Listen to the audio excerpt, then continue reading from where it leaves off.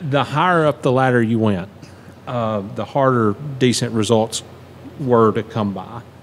After being so successful earlier in your career and winning race after race after race locally in trucks, and then winning Gator races, and then winning dash races, you get to the Busch Series and the results are a struggle. Yeah, results I think our best really finish tough was to come by. 10th well, it might have been a IRP in Watkins Glen. I think I had a top 10, but yeah, it was limited series, not running full time. Yeah. And then when I did run full time, there was always issues to where you would hear, from your engine builder that, they're not giving you the same parts that they're giving. I think it was Hermie Sadler. This was with Don Beverly. So Hermie was in one car and I was in another. That goes back to my dad always saying, unless you're going to be the number one, don't do it, because they're going to. Yeah. And the engine builder was honest with me. He said they say put whatever parts in hers, don't, and in his it was the newer parts. And you hear that stuff, and I think a lot of people knew that I wasn't given the. And I always used to be about media. Like, you'd have the sponsor, and maybe I brought the sponsor because of being marketable, yeah. But I was always like, all this media comes around, but it's not really because it comes before you do anything. It's coming because you're a girl, not because you're so why don't you give me the equipment to perform and they'll come. Like, you build it, they'll come. But, it was in and out. Michael Cranifus, I had some decent equipment there. Just Ronnie Silver, I always ran with limited schedule, limited funds. And, I think when it went through the process, then with BAM, that was a totally weird situation to where they came to me and I was running for Cranifus. So I left Cranifus to go to BAM. And I was like, why don't you put, this is at the time, Ted Musgrave in the car and run me full-time in a Busch car so we can be competitive. And they're like, no, they didn't want any part of that. They wanted to go cup racing, and they wanted to go cup racing with me. So we had rookie crew chief, rookie team manager, rookie owners, rookie driver. We went to Daytona with no sponsor. The Morgenthau's had money, so they were prepared for that. And we qualified. We made the race on time. And we finished 24th, but it was experience. It was just the whole goal there was to finish. And then I think we qualified 16th at Atlanta. And then it rained out. I remember that rained out. But, yeah, it was a challenge. And then I think, 6 to 10 races in, the emotional thing started coming up to where it was like, I knew we tested, I don't remember if it was Chicago. We tested somewhere and we were running really good. And when we went back, it was a different car. It wasn't the same car. I'm like, this isn't the same. Why'd you change it? Why did we change it? We were running really good. And they're like, oh no, it's the same car. And I went to the owners and I'm like, it's not. They're like, no, the number's different, but it's the same car. I'm like, no, it's not the same car. This is a totally different car out of the shop. I know it. Yeah. And there would be to where the shock guy was told to change the shocks right before we started the race, after we had ran so well. The rules were different then. You could do those kind of things. So there was just a lot of stuff that I felt like was against me. So when I spoke up about it with anger, basically going into the team manager and saying, this is bullshit. I mean, not that I want to cuss, but that's how I felt. Well, that's what it was. Yeah. And, then it kind of just became, well, we had a contract, so that's when they put Hornaday. Well, Hornaday came involved. He came to a couple races and was on the radio. We were testing, I think. That's when you tested a lot. And he's like, he would get in the car and do whatever, and he's like, she's telling you exactly what the car's doing. You guys just aren't listening to her. So it was a matter of respect, of, is the communication between the crew chief and the driver working? Not so much. So one of them's going to go. So the crew chief went first, then different crew chief, and then later it was me being replaced by Hornaday, and then on from there. And then that's when I later went on to Keith Coleman in the Vassarette car.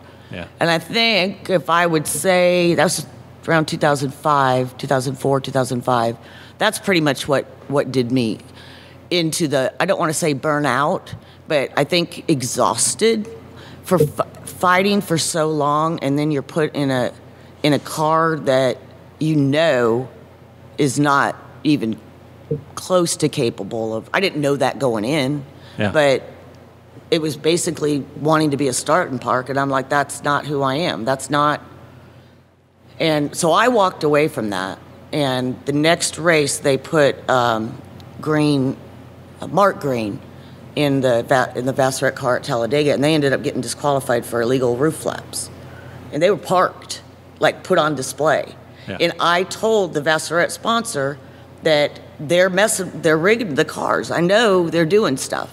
And I know that's not a good thing. Like, I didn't like drama. I didn't want to be, but I knew that they weren't giving me the equipment that they said they were going to give me. So at that point, I kind of just evaluated where I was. I think I tried through 2005 to get another sponsor, to get with a quality team.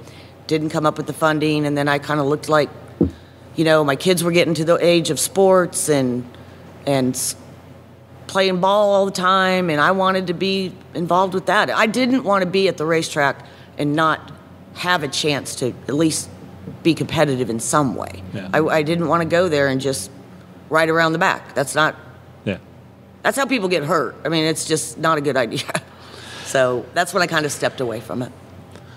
So 1994, you're with Ed Free. Ed Free was a good owner. That was a decent car. You go to Rockingham, second race of the year, and you qualified second. Yeah, we got the pole at Atlanta. Yeah, but you at Rockingham you qualified second. Yeah. So maybe that's a light at the end of the tunnel. We're on to something here. What do you remember about that weekend? I remember we dropped a cylinder in qualifying, so I was flat out. You dropped a cylinder in qualifying and still qualified second? Yes. Yes. So Terry Allen was my crew chief then, and he and I had a good relationship. He believed in me, and I knew that. Like, he wanted to give me the best race car he could. But I'd say I think we ended up crashing at Rockingham, and I think I broke some ribs there. But or maybe that was Martinsville. But Ed Free was good. I just never got. Again, I don't think we were running full time either. I think we were doing whatever we could to be out there full time, but we weren't full time. That always was a negative disadvantage. All right, so you go to Rockingham, so you go to Atlanta. And you do sit on the pole. Nope. First time a female driver's ever won the pole in the Busch Series. Up until the green flag, what was that weekend like for you? Oh, it was crazy. It was crazy. People Magazine came and did like a feature story on me, and there was just so much media, and it was all good. I mean, it was great. I just wanted to get in the car and drive. That was the hardest part. You had so many appearances and things to do and blah, blah, blah. And then to me, it was like when you get in the car and you're buckled in and you're saying, get ready to go. That's when it's like, focus. And, all I wanted to do was run a great race. That's all I wanted to do. And then drama started. There were people in the grandstands, no question about it, that had bets on what lap she's going to crash on, or what's going to happen, or she's going to call us the big one, and then how that race went.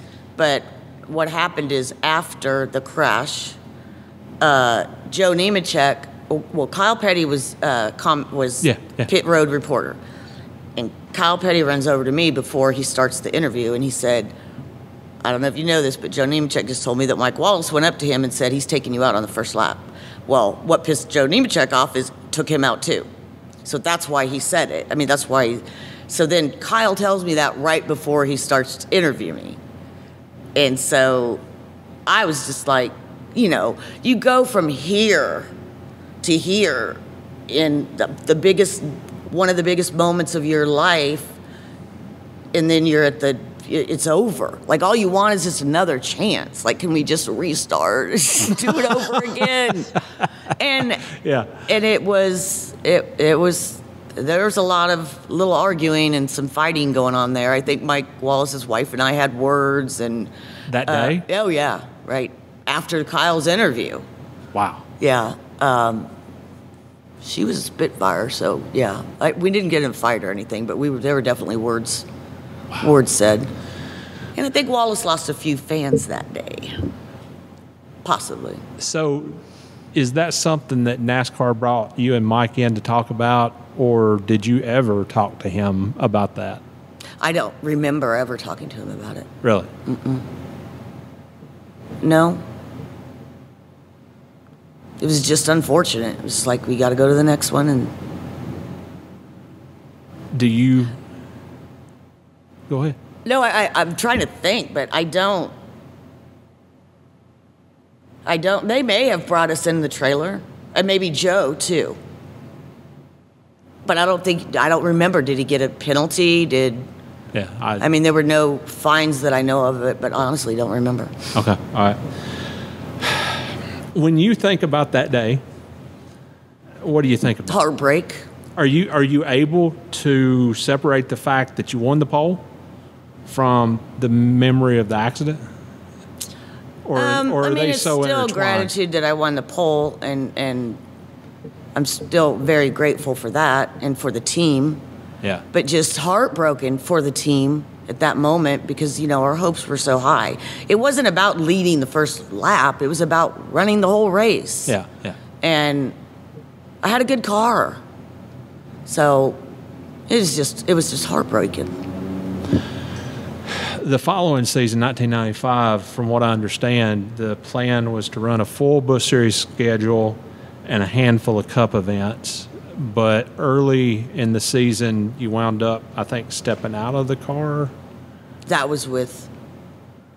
Off the top of my head, I couldn't. I think it's when you were expecting. Oh, no, I can tell you that story. Okay, all right. Okay. Oh, no.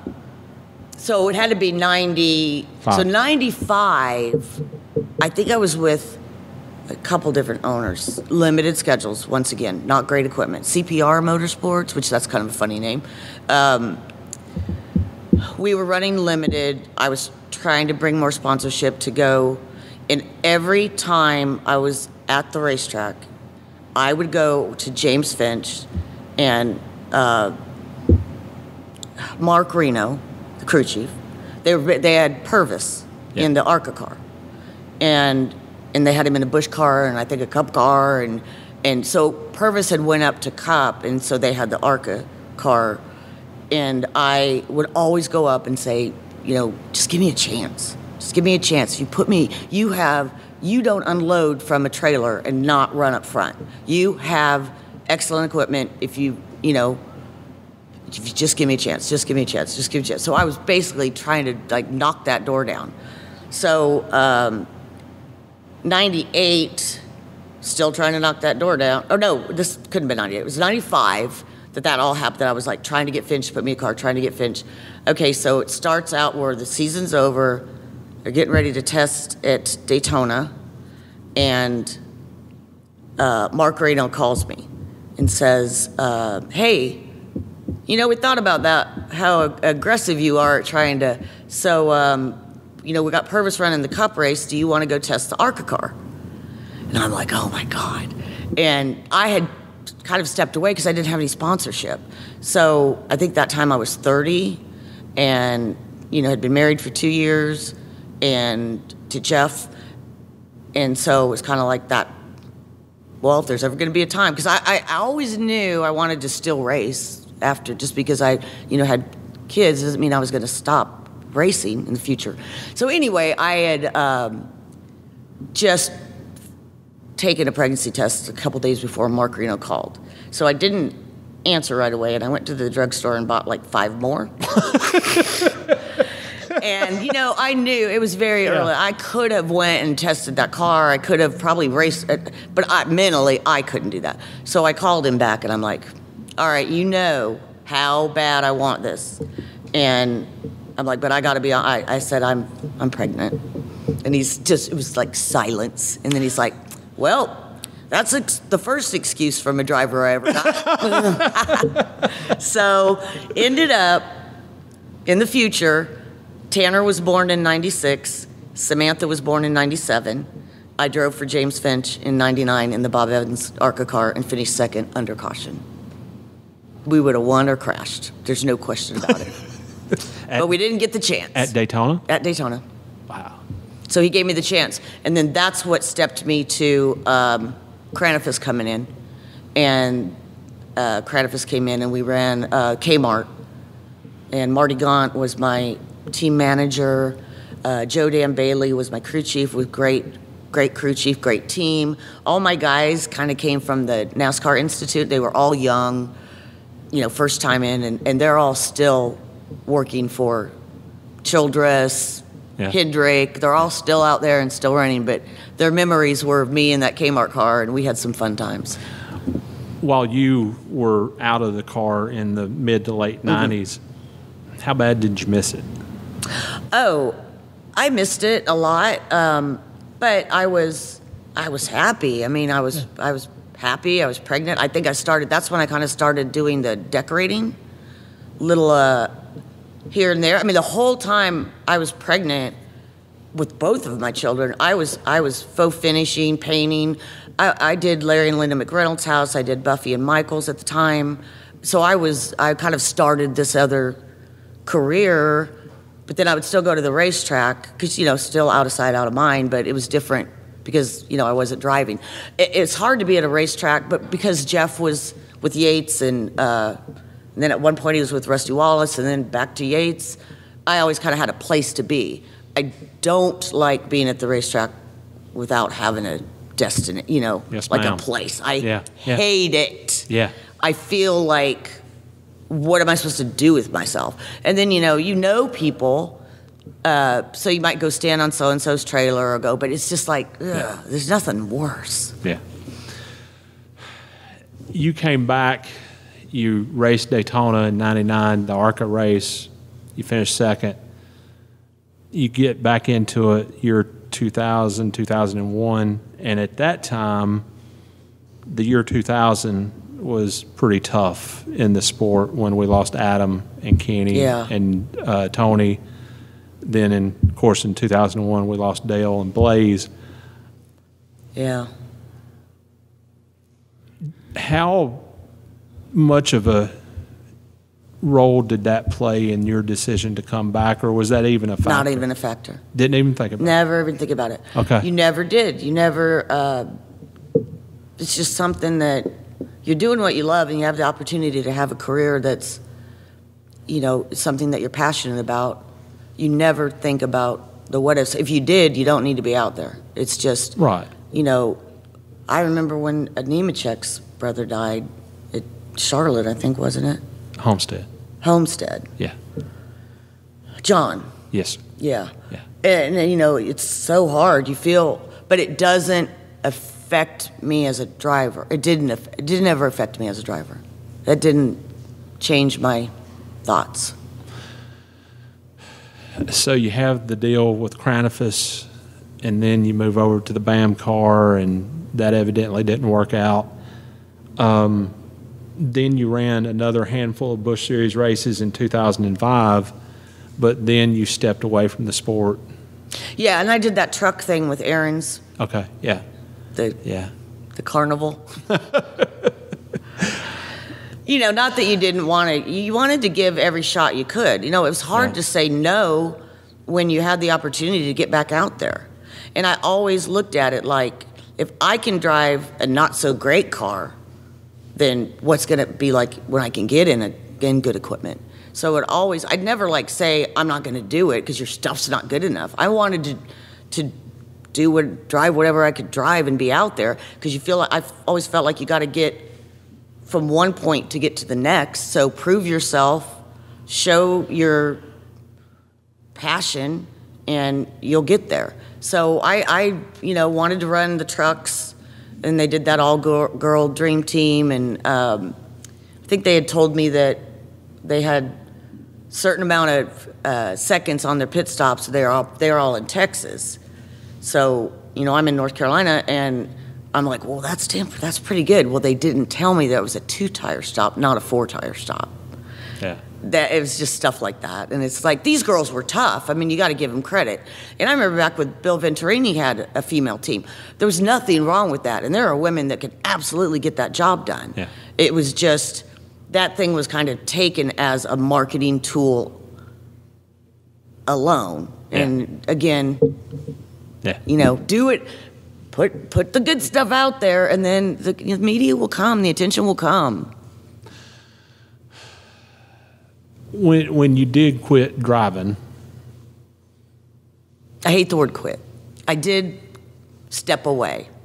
And I guess at that point, that's when the Vassarette car, and I had no respect for the owner at all, so it wasn't that hard to walk away from it. And that's the one where they put Mark Green in and they got disqualified and all that. I had no respect for that situation, and I didn't want to be in it. So that's... So when you made the decision to step out of the car for good... Yes. How big an adjustment was that? I mean, did you go through a period where you were on the fence? And, absolutely. Boy, if I could just get Richard Childress to call. Who am I? Or if I could... I didn't really have... I started racing at 18, which is old these days, but back then it wasn't. And my identity was that. It was like I didn't really feel like what. I didn't want to go to the racetrack because I didn't have a place to be. I didn't have a reason to be there other than, there's always that. That's the only what if I have, is if I would have just, gave it another 6 months, year to try to get back out there in good equipment. But I had a visual of a garage door closing, kind of like one like that rolls up and rolls down.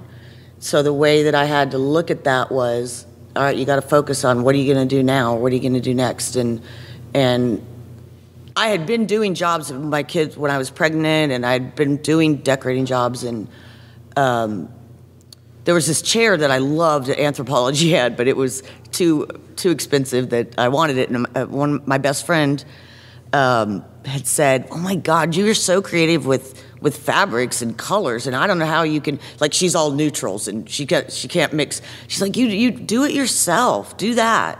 So I kind of had to close that door and then walk through another one. Yeah. And focus on that. And it turned out that I started doing. I submitted to some big shows and started creating furniture and kind of made a staple of my own with that, and traveled and did shows. And then I got into the online sales, and it just kind of created a whole second passion. So drivers like Danica Patrick come along, Haley Deegan come along, and Gracie Trotter comes along. You mentioned her. Do you feel ownership in their careers, in the sense that, I helped pave the way for them?